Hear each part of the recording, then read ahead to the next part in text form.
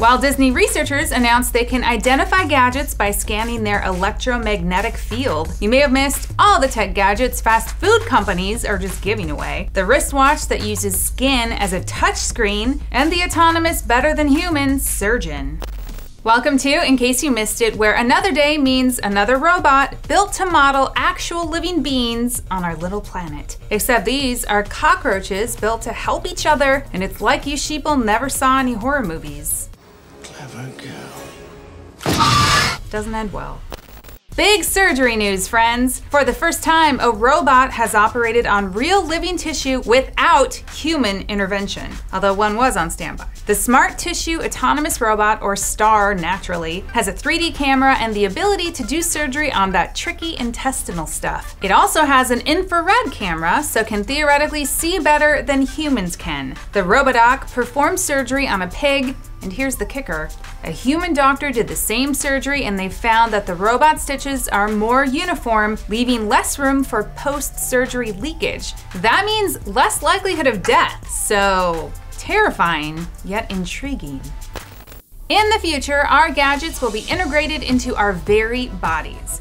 You've probably already heard Google filed a patent for a camera that fits into a contact lens. And now something even crazier. Carnegie Mellon's Future Interfaces group just announced a system to turn your very skin into a touchpad. We can spill interaction out onto the skin, reducing finger occlusion of the small screen. It uses a ring that constantly emits a high-frequency AC current and a wristband with electrodes that pick up that AC signal as it travels harmlessly through your body. When you press a finger to your flesh, the frequency shifts slightly, which the wristband detects.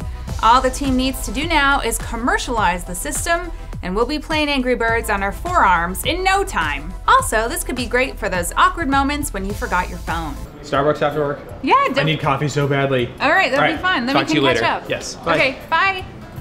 Hey, do you think Nathan smells like my mom? Oh, sorry. I have to take this. Following a rich and distinguished heritage in fast food propaganda,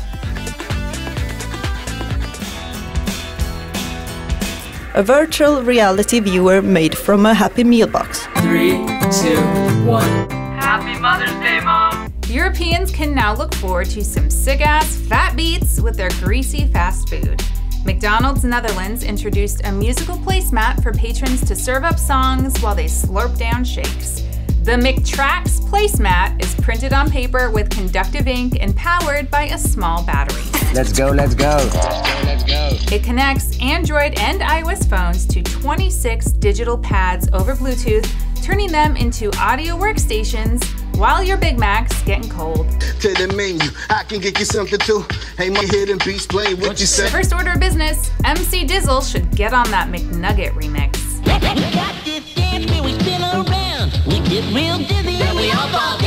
It needs it. It's real old.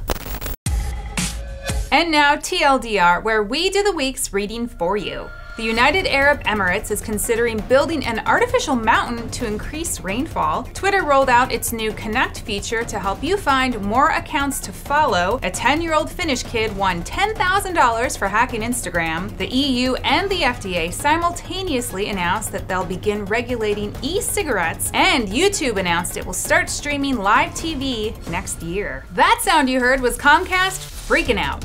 Have good weekends.